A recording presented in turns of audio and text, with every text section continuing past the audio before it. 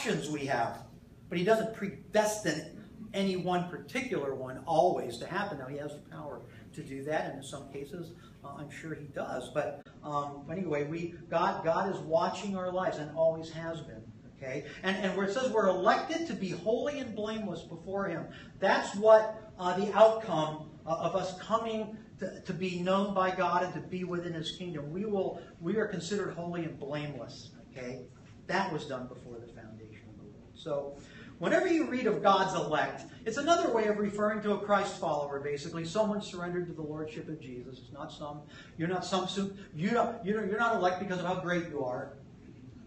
Because God's had you in His plans from before the foundations of the earth. Can we grasp that completely? No. That's a bit of a mystery. We look through a glass darkly, right? But one day we'll see clearly and we'll understand how this works. These are the sectional thoughts for this morning on this slide.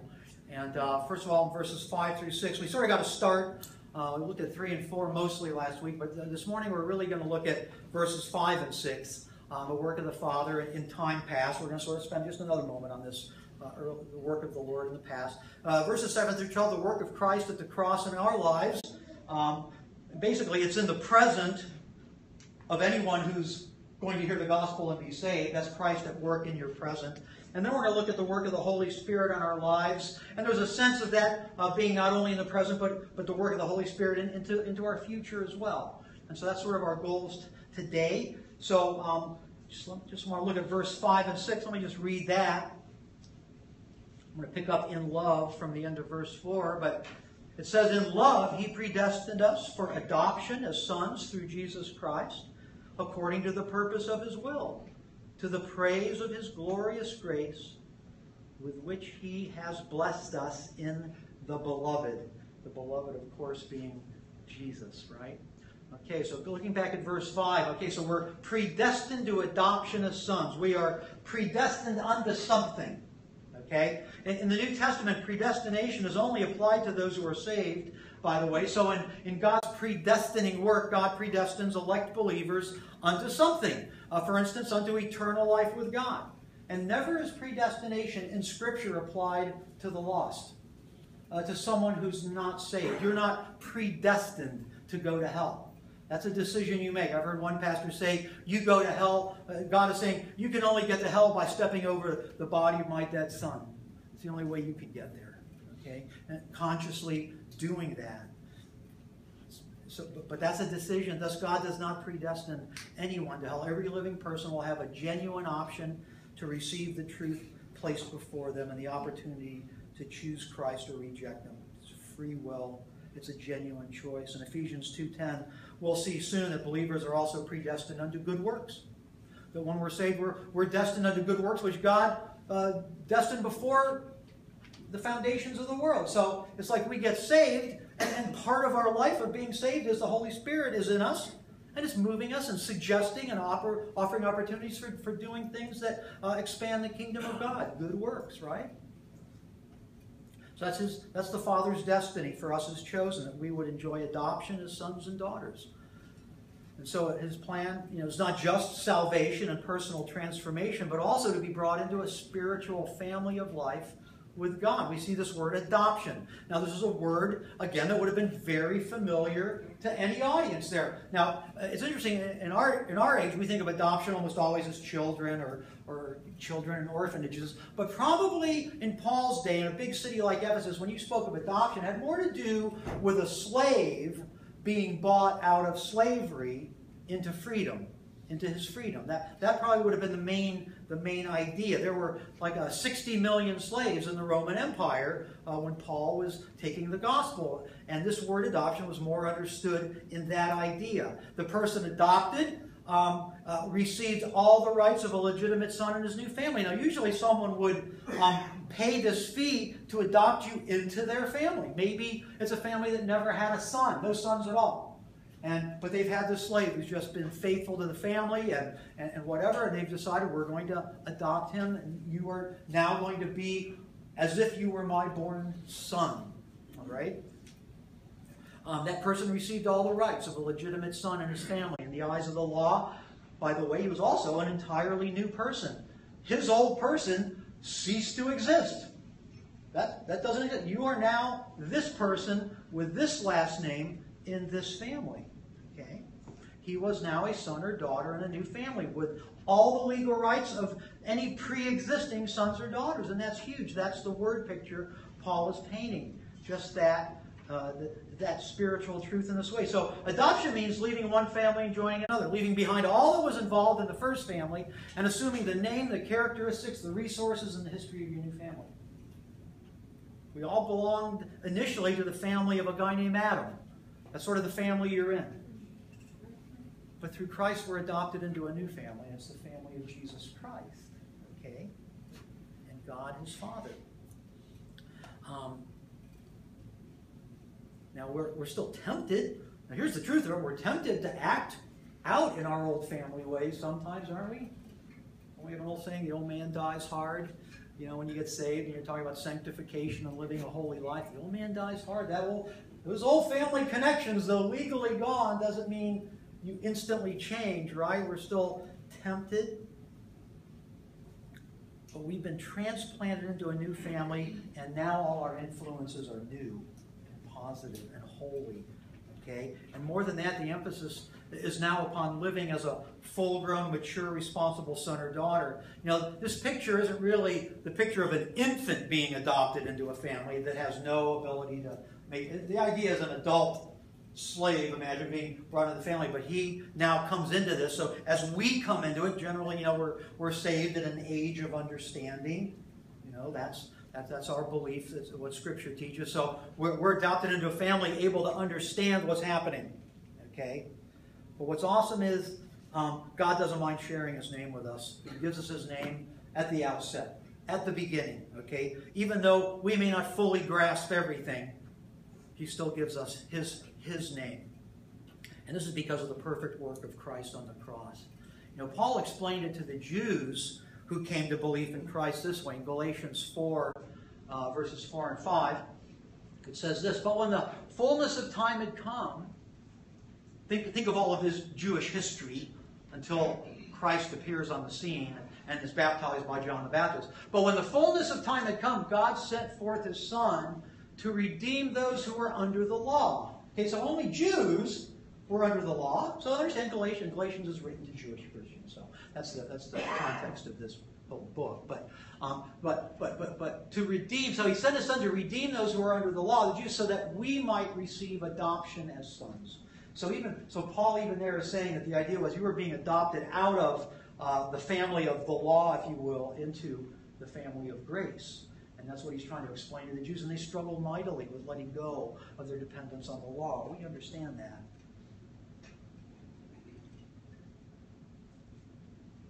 In Romans, Paul expressed the same idea towards Gentiles. I think it's interesting. I love his analogy there where he used the analogy of grafting an olive branch into a pre-existing olive tree. And the idea is the root of this great olive tree is Christ. There's Jewish branches that are becoming Christians. And then he took these wild Gentile branches, right? And he did this grafting procedure. And when you go through that thing, after a time, that branch is as solid and strong and receives its nutrition and sustenance just as much as an original branch from the root, which is Christ. And so for us, that's the idea that kind of we're grafted in to this ancient root, founded by God originally through Abraham, fulfilled in Christ, and we are now part of it. So all that to say, in love, we've been predestined unto adoption as sons and daughters into God's family. And then the rest of verse 5 tells us how that happens. It says, according to the purpose, your Bible may say the good pleasure of God's will, of his will. It happens because God desires that it happen. Pretty crazy, okay? All of this plays out the way it does in each of our lives simply because it's God's will that it does. It pleases him. It's fulfilling of his purposes and design.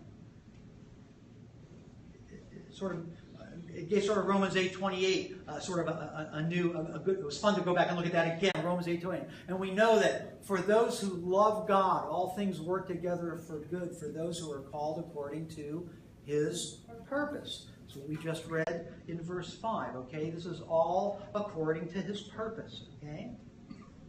And then what is the outcome? In verse 6 we get the outcome of this, and it's to the praise of his glorious grace, with which he has blessed us. Highly, I was looking at the word, it can mean highly favored, okay? He has blessed us. We are highly favored in the beloved. That would be Jesus. So, again, we're in the part of this long sentence. It's still sort of talking about God the Father in time past, but this is the transition that we're going to leap into, looking at now Christ in our present. But I just want to say this. His ultimate purpose is not primarily our redemption as such, but the praise of his name by his grace through our redemption. Our redemption is what's called, someone getting saved is considered the greatest miracle in the universe. But the purpose of that is not so that we get to march around, oh, I'm saved, let's rejoice. So the point is, isn't God's grace glorious, and isn't he worth our worship because of that? The redemption of mankind is to the glory of God, you know. And I think sometimes churches play fast and loose with this truth in certain segments of Christianity where it dangerously makes us the focus of everything. Our wants and desires are to be the be-all and end-all. I mean, homosexuality, gay marriage, loose sexual morality, health and wealth. We are the focus, and Christianity is to deliver our wants and needs, and that's the end game, it seems, but that's backwards.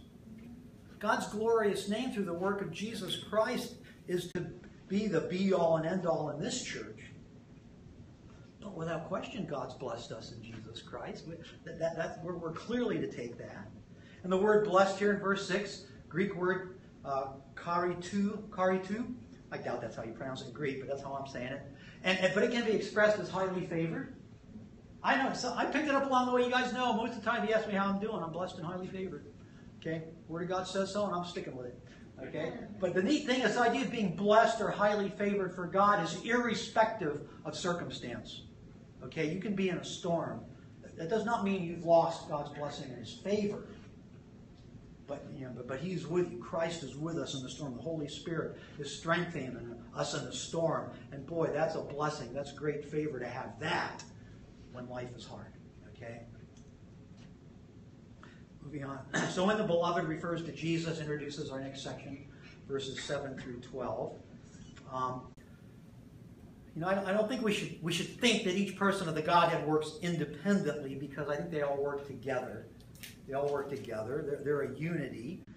They work together to make possible our salvation. But each person in the Godhead has a special ministry to perform, a special spiritual deposit to make in our lives. God the Father performs much of his work for us before all time, while Christ works in our lives in real time. In real time. Let's just read verses 7 through 12. Follow along with me. Just try to get the big picture here at the beginning. Verse 7 begins, in him, Christ, we have redemption through his blood, the forgiveness of our trespasses, according to the riches of his grace, which he lavished upon us in all wisdom and insight, making known to us the mystery of his will, according to his purpose, which he set forth in Christ as a plan for the fullness of time, to unite all things in him, things in heaven and things on earth. Verse 11, in him, Christ, we have obtained an inheritance, having been predestined according to the purposes of him who works all things according to the counsel of his will.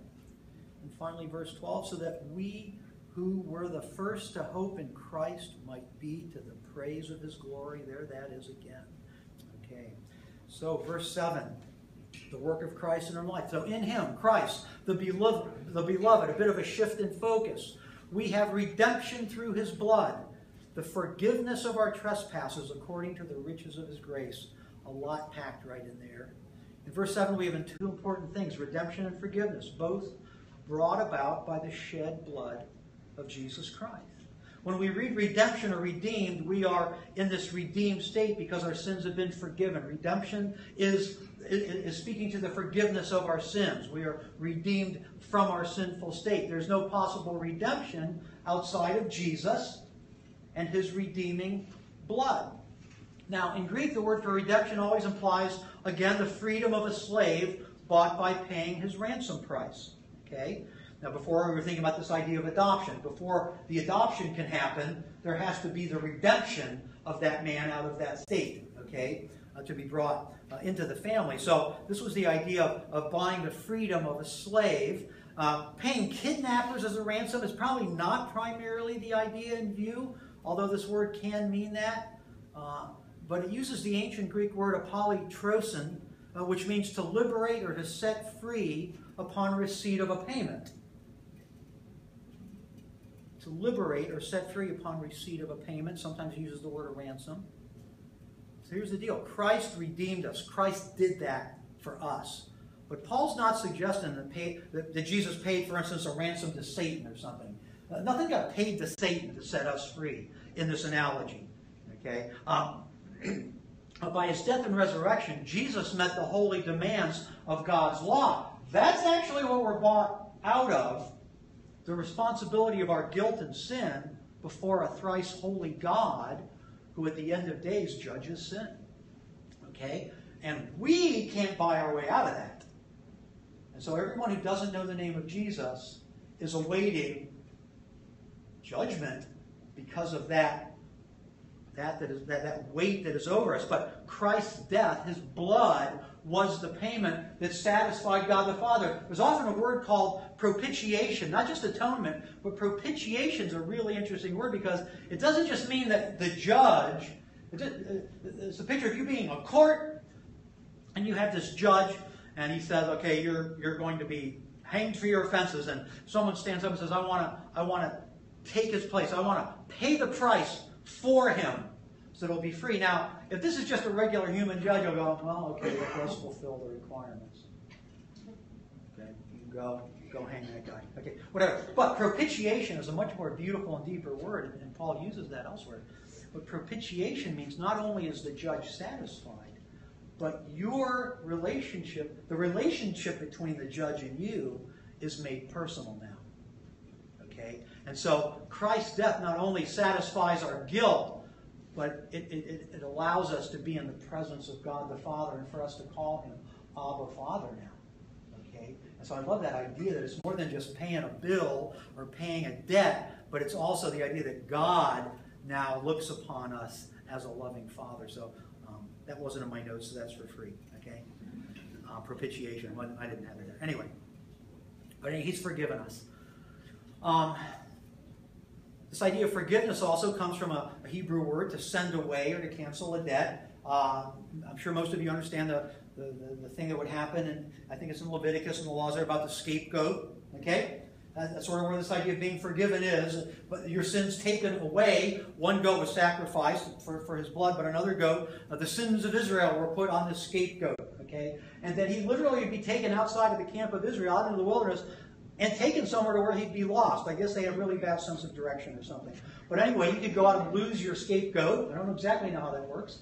But the idea was he was carrying the sins of the nation, never to wander back into the camp. Okay? And so this idea of forgiveness derives from that idea that when Christ covers us with his blood, so to speak, that our sins are taken away. And David said it this way, our sins are cast as far as the east is from the west.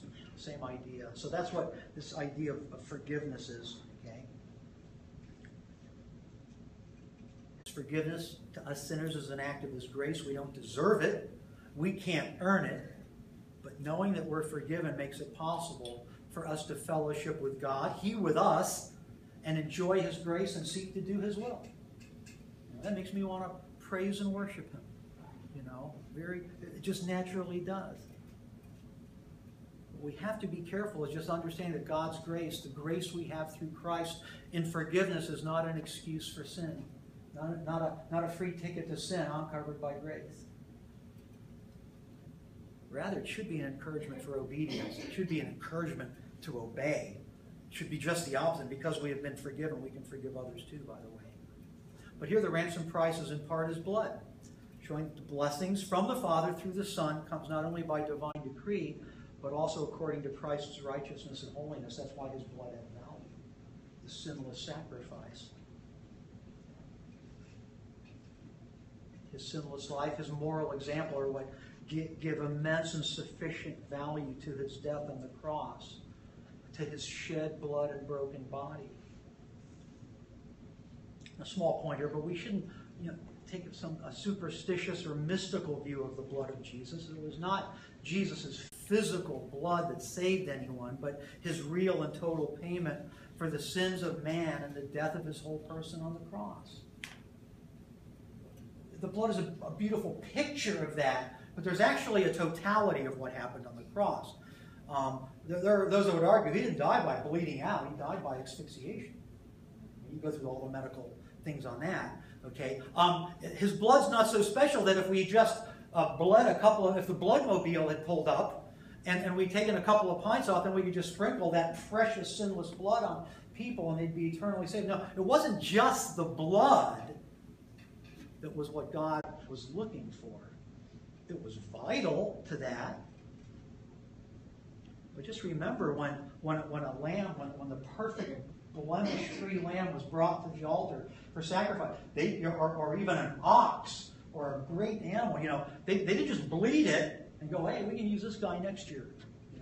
I was watching a Geographic a while back, and there's tribes in different places in Africa that have these big cows, and they have sacrifices where they need blood. But they don't kill that animal. They come out, they figure out how to just tap his jugular a little bit and get a big bowl of blood, and they heal it up, and they'll use him again next time. I mean, that wasn't what Christ could. That would never have sufficed. That's not what the Jews did. What did the Jews do with the lamb? They didn't just take his blood; they killed him. It was his entire life wrapped up in the blood. Now, the Word of God says that life is in the blood.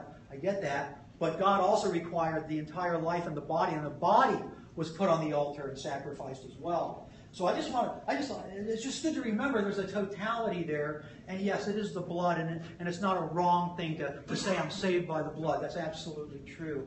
But it wasn't because blood had some magic, it was a magic potion or sin. It was because a sinless sacrifice went to the cross. And his life, his entire life was required to atone for our sin. At communion, we partake of the blood and the body of Christ, don't we? The blood and the body. And why is that? Because that's exactly what Jesus asked us to do. This is my body, broken for you. This is my blood, poured out for many. It's a unity. It's a unity. He gave it all.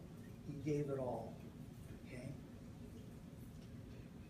That was the ransom price for our redemption. So redemption is the resultant state we get to live in because Christ's body and blood bought the eternal forgiveness of our sins. The Old Testament temple sacrifices, they had to be repeated over and over and over again. Jesus got us off the merry-go-round of that. Okay? One sacrifice, one time, for all mankind. That's how sufficient it is. Now, by grace, all our sins, past, present, and future, are covered by the blood of Christ, the sacrifice of Christ, but we're called to recognize our sin, confess it. James tells us that when we confess our sin, Christ is faithful to forgive us of our sins. So he wants us to be in this process. Yet grace covers us, but to be holy and blameless, means to also say, Lord, I've sinned, and I need you to forgive me for that. Will you forgive me for that sin? And that's how we stay blameless in God's eye. So redemption, forgiveness, through the work of Christ on the cross, verse 8, so he does all of this. Everything I've described, I love this word, man. He lavishes it upon us. It's not sort of like, okay, a little bit. Man, we are lavished with God's grace. What a Lord we serve. Okay? God, this lavish speaks of something extravagant, provided in abundance. And Paul can use this word lavish to express how we've been blessed by grace because of what we were just talking about. The grace lavished on us was obtained at great price.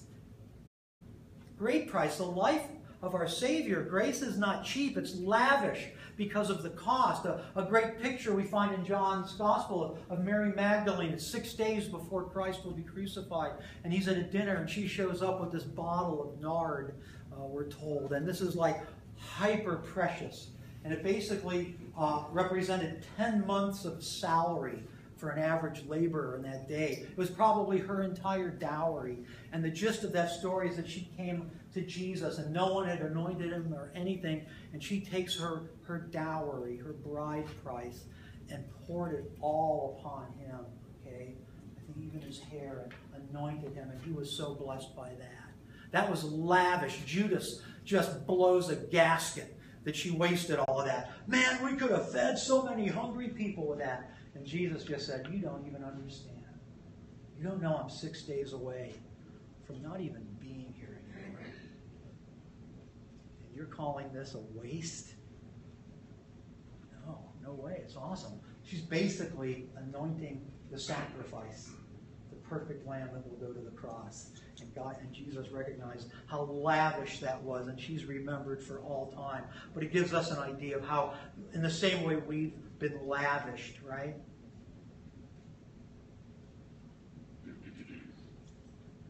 God's grace bought at a great price. You've probably heard admonitions against cheap grace, the attitude of sort of treating God's grace in our lives flippantly, sinning, just figuring, oh, well, I'm covered. Whatever, grace, past, present, and future. You know, that's making a mockery of this grace that cost Christ everything. You know, maybe it's just, you know, I'm a good person. I've got this deal with I got this thing with the guy upstairs. I'm good. I don't need no Bible, no church, no people telling me what I'm doing wrong, whatever. You know, but I'm covered by Jesus, covered by the blood. You know, it's so easy to say that. That's cheap grace. You're taking something that was so precious, it was lavished on you, and making it, I don't know, sunscreen or something? I don't know, something just crazy. We're never to do that. It was, and on top of that, we received it as a gift. We're lavished with this as a gift. It cost us nothing. It's free to us. It's a lavish gift to us. So, man, to be saved by grace through faith alone in Christ alone, what a lavish gift. It was done in Christ's wisdom and insight. So the death of Christ was never an unforeseen incident. All of this was ordained by God before the foundations of the earth, you know. Verse 9, got to keep moving. Making known to us now. Making known to us the mystery of his will according to his purpose. I think we're bouncing back, and some of these pronouns are a little tough, but I think we're looking at God the Father's will and purpose. And then sometimes it's clearly referring to Jesus. But anyway, what Christ did made known to us the mystery of his will according to his purpose, which he set forth in Christ. So I think those two his's are pointing to God the Father, who set this forth in his Son's, Christ, as a plan for the forgiveness of time, to unite all things in him, things in heaven and things on earth. I think just verses 9 and 10 just have to remind us that the betrayal, death, and resurrection of Christ to purchase the redemption and sanctification of all mankind has always been God's perfect plan. You know, I'm not really going to get into it, but I'll just say this really quickly. Failure to understand that fully is really what led to the church creating anti-Semitism by blaming the Jews for something that should never have happened. That was really the birth of anti-Semitism. If you read the history of it, it began in the church. Okay, and actually, there were individuals that were very guilty. Certainly, the high priest, the Sanhedrin. I get that, but we ended up persecuting an entire people. Right, for a millennium. And yet, what happened to Jesus was ordained by the Lord that it must happen. Jesus knew. When he left Galilee for the last time, he's going, it's time for me to go. It says he set his face to Jerusalem, knowing that his time had come. So anyway, it was an exercise of his sovereign will. Anyway, God intended for one day a son to be led to a cross to die there for the sins of the world. By the way, that's the mystery referred to in verse 9, the mystery. It was funny when we were going, not funny, it was just interesting that when we were going through Isaiah was getting these hints, you know, sort of like, it was still kind of foggy, but the mirror was clearing, and he'd have these passages where he's sort of getting the idea that a Messiah is going to come, and boy, then we have Isaiah 53. Wow, almost describing the crucifixion of Jesus. But what Paul is saying is that now, that mystery, always been the plan, wasn't God's purpose to reveal it clearly until now. And Paul is saying that mystery has been revealed. We now understand what God's plans and purposes are. Okay? By the way, whenever you see that word mystery in Scripture, it's not some eerie, creepy thing. It just means a sacred secret that God has a perfect timing for its revelation in mankind, right?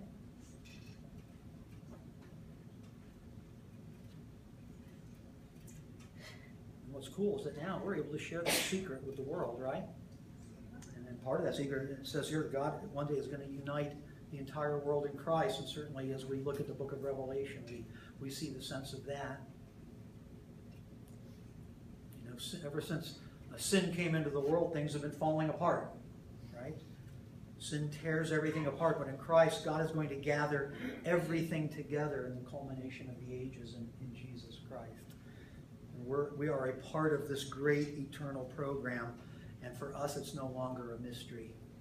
Verse 11, in him we have obtained an inheritance. Now here's another word that would have helped people grasp a deep spiritual concept. In him we have obtained an inheritance, having been predestined according to the purpose of him who works all things according to the counsel of his will.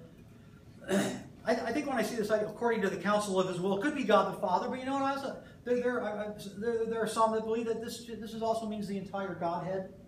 That when you talk about the counsel of God, it's the Godhead, Father, Son, Holy Spirit. You know, they're a unity when it comes to God's will. So back in verse 5, where we saw that through faith we're adopted into the family of God, thus ultimately heirs, eligible, now we're told, to receive an inheritance. And this inheritance being eternal life with God. I wanted to show 1 Peter 1, 3 through 5. Blessed be the God and Father of our Lord Jesus Christ. According to his great mercy, he has caused us to be born again to a living hope, to an inheritance, that's my capitalization there, to an inheritance that is imperishable, undefiled, and unfading, kept in heaven for you. Wow. Awesome. But we have been born again into an inheritance. Scripture teaches elsewhere that we're children, when we're children of God, then we're heirs of God and joint heirs with Jesus Christ. And through Jesus, I have become an heir to the glorious kingdom of God, and the riches of that kingdom, they're mine, and I am to be able to enjoy them eternally, not just in this short life. And this is predestined through God's foreknowledge. Verse 12 goes on, so that we who were the first to hope in Christ might be to the praise of his glory. In context, in Paul's lifetime, he and his readers were truly the first generation of believers. So that's what he's referring to in verse 12. I think he's referring to more than just the Jews that were in Ephesus in this church, but the Jews and the Gentiles. But they were the first to hope in Christ. And again, and what is the value of that? Is it about us? No, it's to the praise and glory of God. There it is again.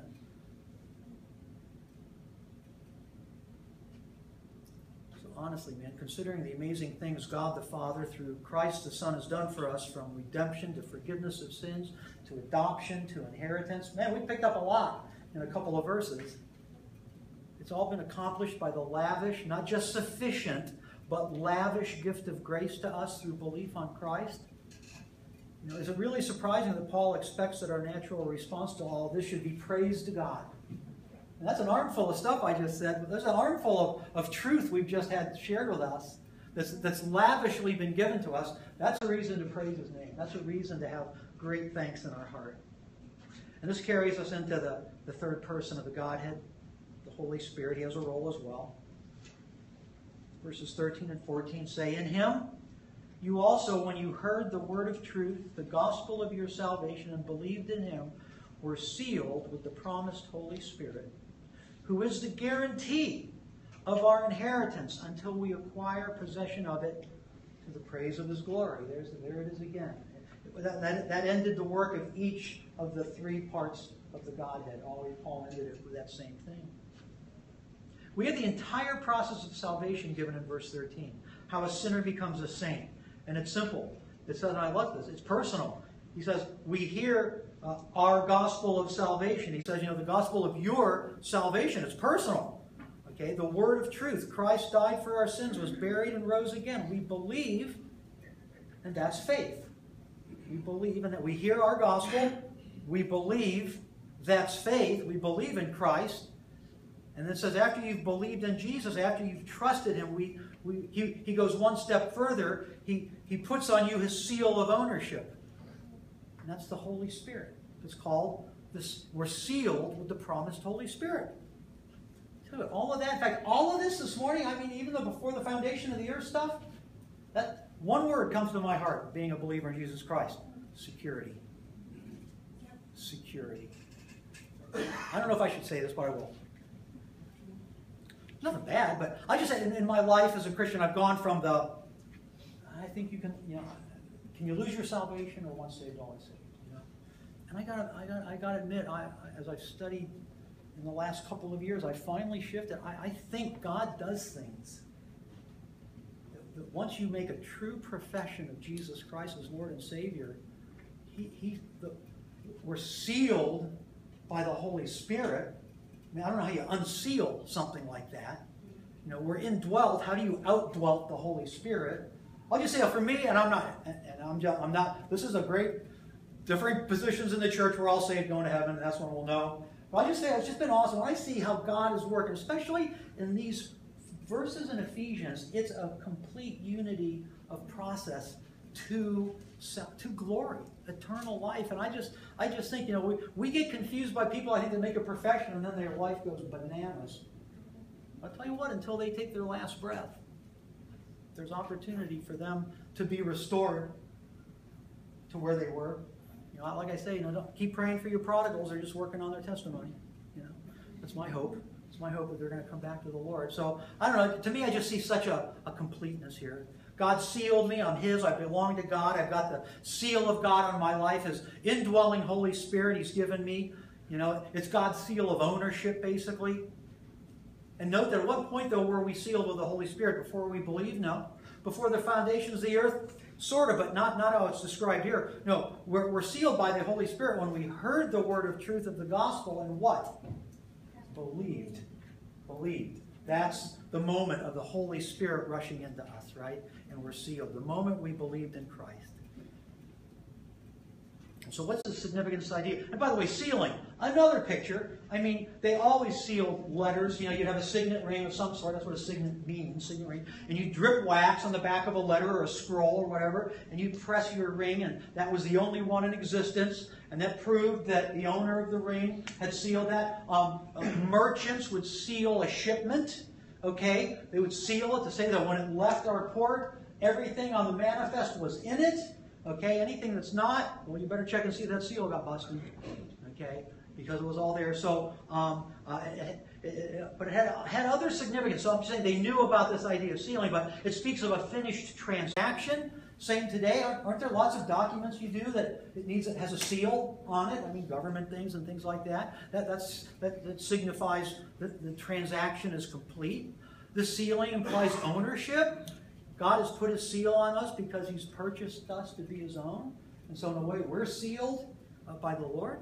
It means security and protection. The believer belongs to God. We're safe. We're protected because we're part of his finished transaction of eternal life. And fourth, it's a mark of authenticity. Just as a signature on a letter attests to the genuineness of the document, so the presence of the Spirit proves the salvation of the believer, doesn't it? Romans 8:9 says this, anyone who does not have the Spirit of Christ does not belong to him. Thus, and then there's scriptures that, thus we look for evidences of the Holy Spirit in our believer's life. And we have many passages that suggest to us the full range of things that happen when we change families. When we go from Adam's family to Christ's family, there should be changes in our family trait, right? In what we do. And so that's why we look. There's no joy in sin sniffing or pointing or whatever. But, when we're talking to somebody, or maybe we're talking to our own children or something, you want to be looking for the evidence, the manifestation of the Holy Spirit in you. Ephesians 2:10 says that before time, God gave us works to do after we're saved. Are we doing anything for the kingdom of God? That's sort of an evidence of the Holy Spirit pointing us. I could go on that, but you get the idea. Verse 14, our last verse. So this Holy Spirit is also the guarantee of our inheritance until we acquire possession of it to the praise of his glory. So he's talking about a guarantee. You can understand guarantee is what we call today, actually, the meaning, and that they meant more like earnest money. I think the old King James says earnest. Actually, it says earnest. The idea of earnest money. I know when I bought my first house, they wanted some earnest money. No, I'm really going to buy it. Yeah, sure. Earnest money right now, okay? Or I'm selling it to the next person. So it's the proof of intent to complete a sales transaction. Maybe it's a car, a boat, a house. But someone comes to you, hey, this is the done deal. I want this, but I can't complete the transaction. Okay? At this moment, so here's my earnest money, my down payment, until I get back to you the full amount. So, in spiritually speaking, the Holy Spirit is God's earnest money that He's going to finish the job. Okay? This is where you are right now. But I'm taking you to eternity. You're going to live to see Revelation 21. The New Jerusalem, the tree of life spanning that river. You're going to see the New Jerusalem drop out of the sky. You're going to have an address in that thing. Okay? God and Christ are going to live there, be the light. There'll be no sun or moon anymore because we're going to be living in the very presence of God and Christ, the Lamb. He's going to finish the transaction. Holy Spirit is our earnest money. God's saying, you're guaranteed. Take it to the bank. You're going to make it there. I'm going to take you to where I promised I would take you. It's a done deal. So I think that's it. Dave, if you guys want to come back up, I think we'll just start our wrap up here, folks. So, wow, what a powerful few verses. What a great letter to a Gentile city with a new church, trying to explain to them what does it mean to say Christ is my Lord and Savior. What is happening? Where many of them, their whole understanding is coming from pagan religion. How awesome that God does these things. He makes His decisions before all time, and you can just count on Him. Yeah. How different from worshiping Zeus and Jupiter and Artemis and all of that. They were just known as capricious, and they're making they're fighting with each other, and they're changing their minds, and they're to come to a place where we have one God, and anything He says, it's a done deal. You can live your life depending on it. How nice that had to be, and what great pictures He's using to help draw them to that understanding. Just look at these words we have, man. We're blessed with every spiritual blessing. He chose us or elected us to be holy and blameless before the foundation of the earth. In love, He predestined us for adoption.